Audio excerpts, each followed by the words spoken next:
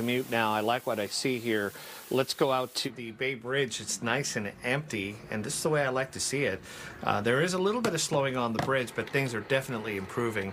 So we kind of had a lighter Monday commute, and I'm not sure what this week or what July in general is going to hold, as you know, this is the time when people are they're using up their vacation, right, before the kids get back into school, and that seems to be the case. You can see the San Mateo Bridge looks okay. There are no problems on 680, and Highway 4 has completely become better. Southbound 680 through Danville, though, there was a crash, so if you're driving, let's say, from Walnut Creek to San Ramon, expect a few delays.